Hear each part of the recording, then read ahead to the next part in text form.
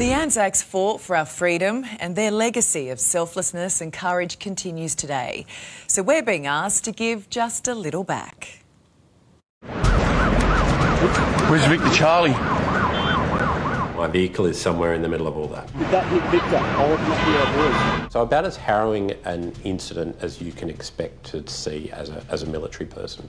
Lieutenant Colonel Garth Callender has dedicated his life to service and sacrifice. Active Service Medal, Afghanistan Campaign Medal, Iraq Campaign Medal, Long Service Medal for that's 15 years. His story is one of courage and healing, and he's sharing it for Anzac Day as part of Coles' annual Bravery Trust appeal, supporting veterans. As we've heard, being in the military, it's not just what happens over there, it's kind of what happens when you get back. In 2004, a then junior cavalry officer, Garth was deployed to Iraq, leading convoys of armoured vehicles through the streets of Baghdad. You left your home knowing that you may not come back.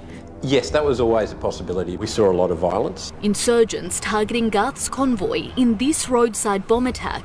That was a big one, man. Did that hit Victor?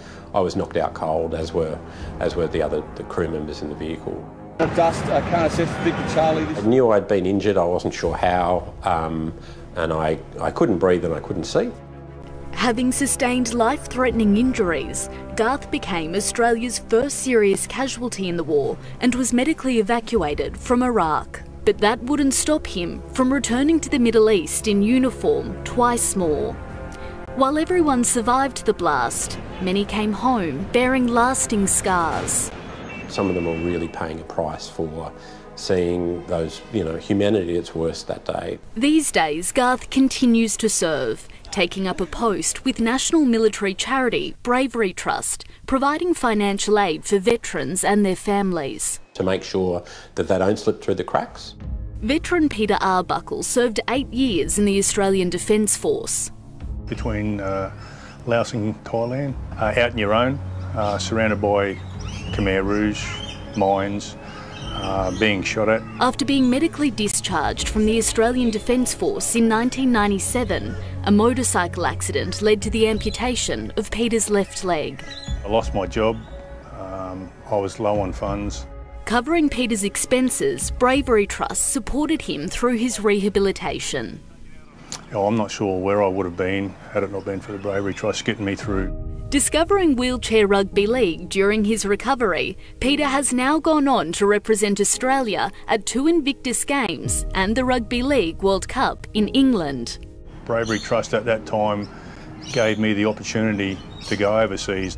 While the kitchen is a far cry from the battlefield, for Peter and Garth, this is a mission that matters to them. By buying these packets of biscuits from Coles is our way of helping these individuals that haven't fared well from their service.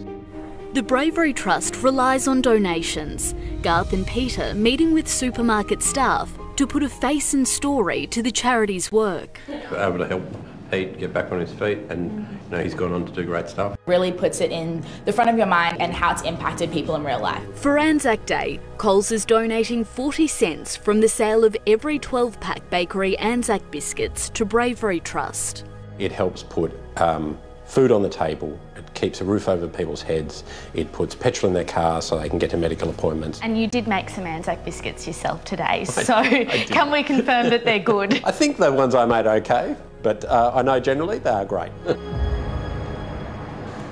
Who doesn't love an Anzac bicky, right? And good on you, lads.